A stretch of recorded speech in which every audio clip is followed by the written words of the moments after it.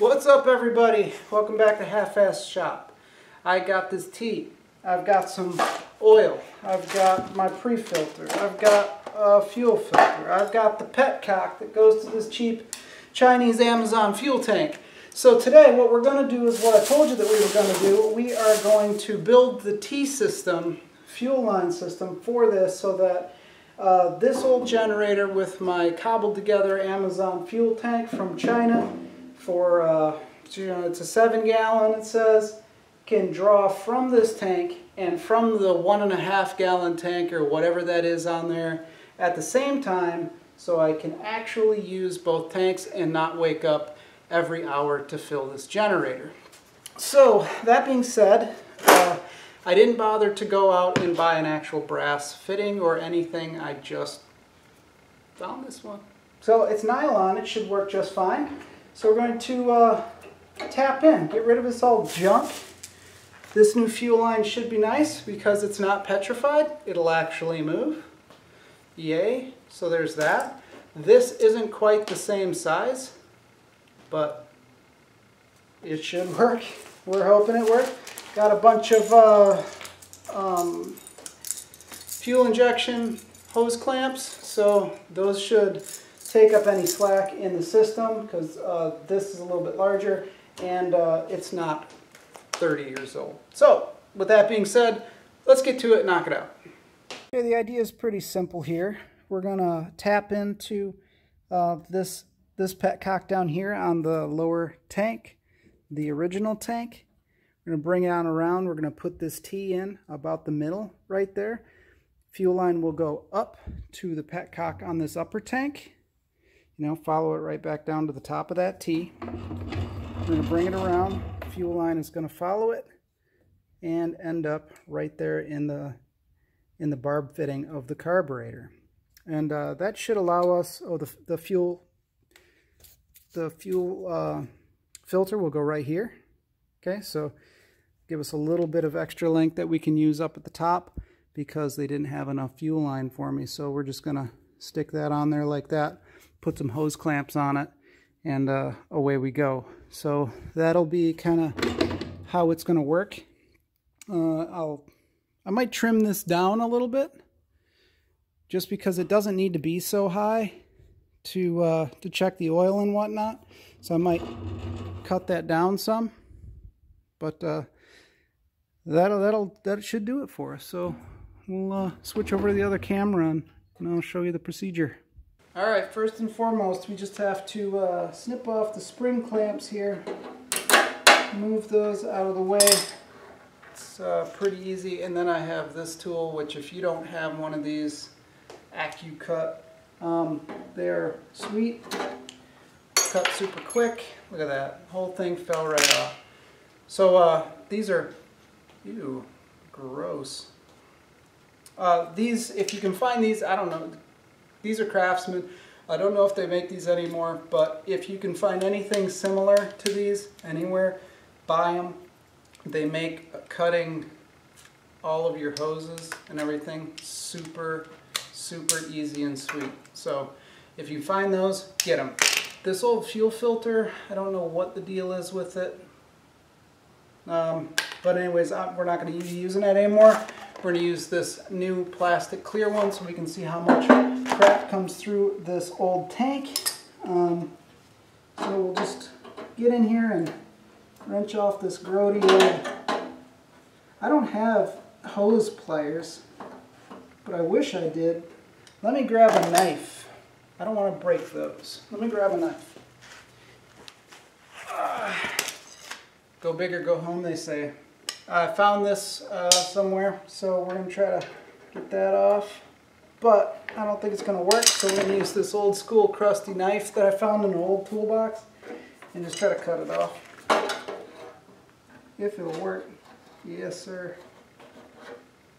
There we go. Glorious. She's off. Nasty. This stuff is like dinosaurs, man, ancient.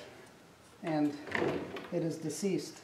So my idea is to have enough fuel line coming from this Petcock up here come down, go into a T, come over to this carburetor, right now. You can see that, right? That's the fitting. So normally we just take this. I don't think I have enough, but the Petcock will go up underneath this tank. Come in here and see how much we've got left over. It's about, that. Let me install this thing and we'll see.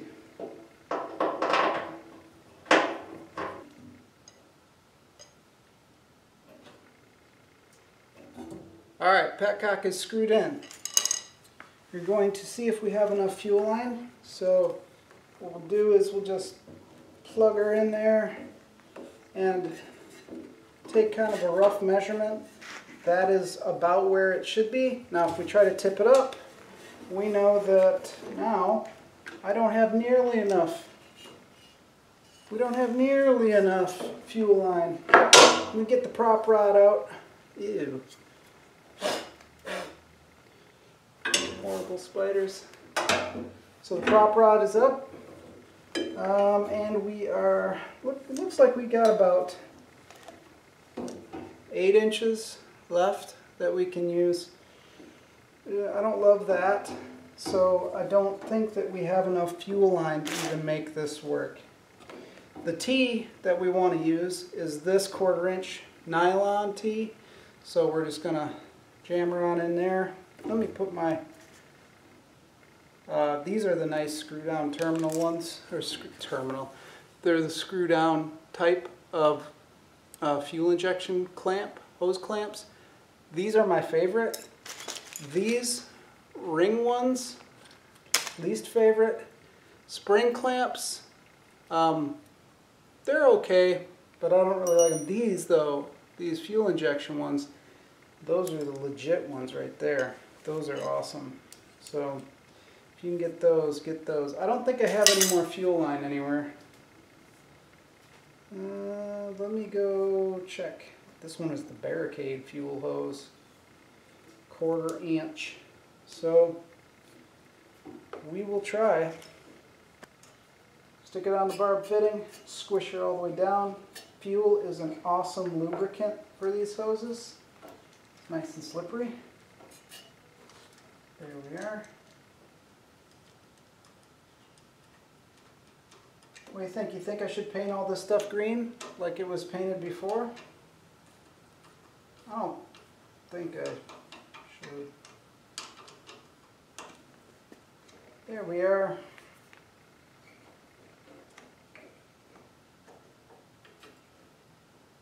Pretty good. So we'll cut her about right there. You know what, I'm going to bring you guys closer.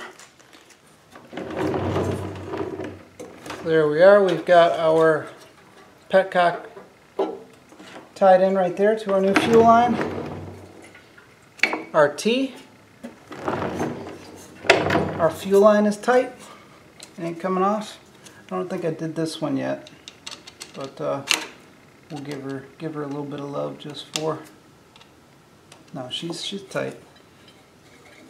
We're good. Find a nice spot to tap into. I think right about there.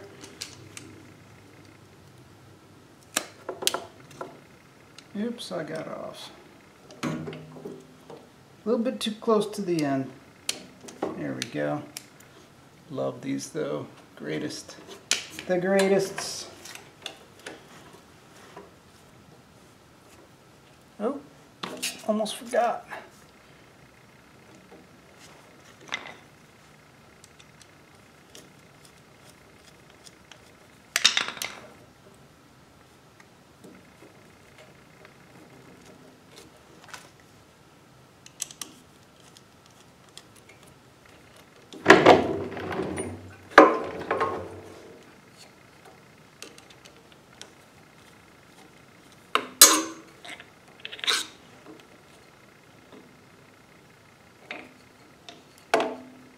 Got this thing angling out. So our T here is angling up, which should go pretty good right into our fuel filter. Maybe it needs to go up a hair more, but we want it to have a little bit of an angle out to meet our petcock up here.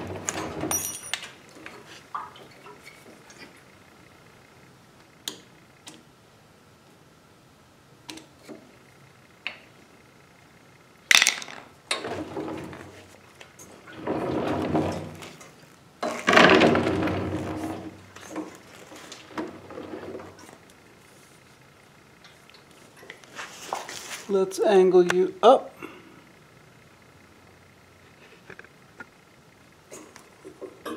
You can see that petcock right there.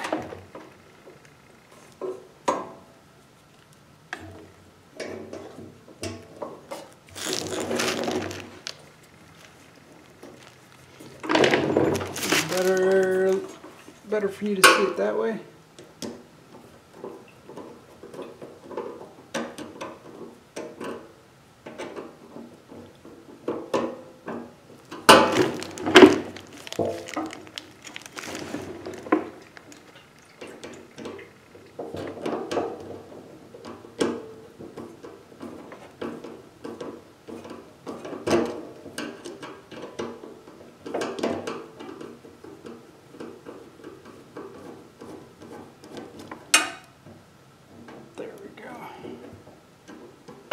We'll get it right on the end where that flare is. Crimp her down on that flare.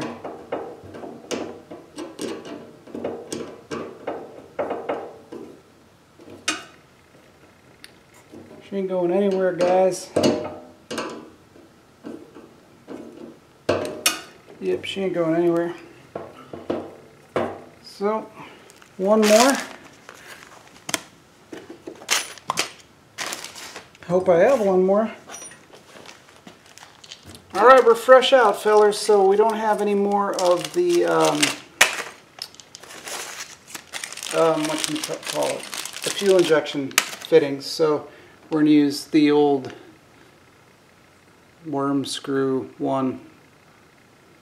Forgot what these are called. Let's see, what are they called? Clamp. That's what it's called. It's called a clamp. There's an actual name for this type. I just don't know what it is anymore. Here we go. Put some of my DNA on there. Probably should use something better, but it don't make no never mind. There we go. Can you see? Yeah, you can see all right.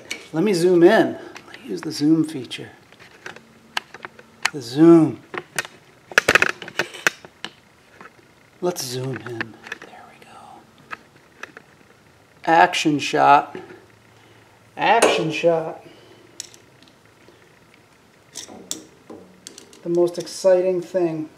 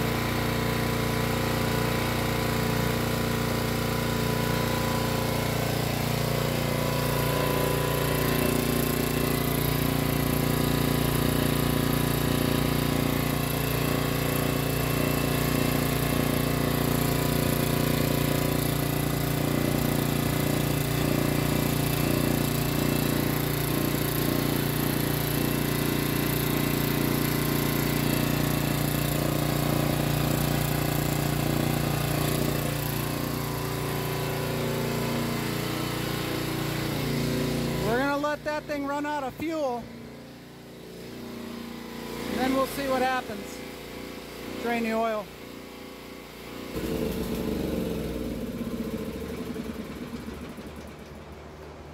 Petcock works.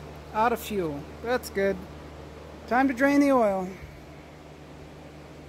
It's always weird that these things never look like they're full, like ever. They always look like they're just, you know, empty. But apparently works. No leaks. Everything's good.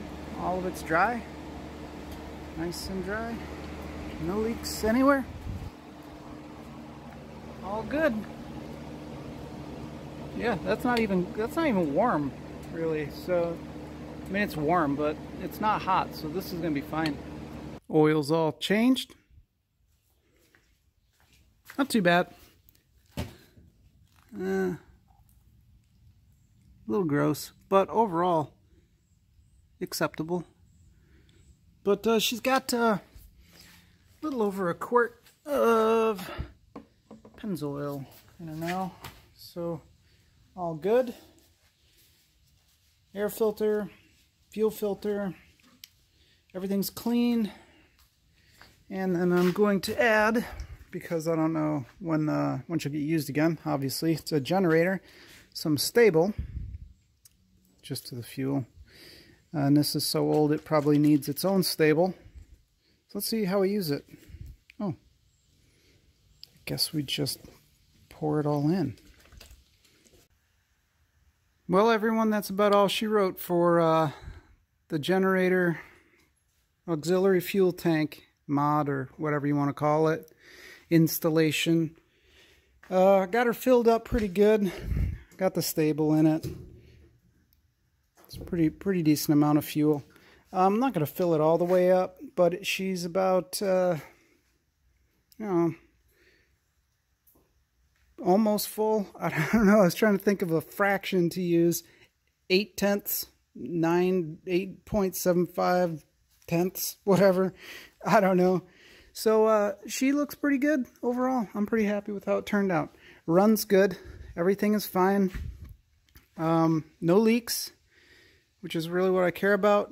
I messed up my my shop again because the brake lines blew out on that again. So I had to bring it back in and continue messing stuff up. So I can never get ahead in here. But anyway, back to this. $30, 28 something on Amazon, 7-gallon tank, some scrap steel, fuel line. All in all, I would say I've got $45 in it, not including the oil change and the, you know, the maintenance stuff, but just the actual mod itself. But yeah, I like it. A little bit heavy to pick up, but you know, it works great. I mean, it's as everything I could hope that it could have came out like. I mean, it's as good as I can make it, really, without going too overboard. But it's nice. It'll work. I can actually get some sleep now the next time that we have a power outage, so I'll be able to fill it up and then go to bed. So there you go. Have a good one. See you soon. Thanks for watching. Hit subscribe and the bell and all that stuff too, please. It helps. Appreciate it. Bye.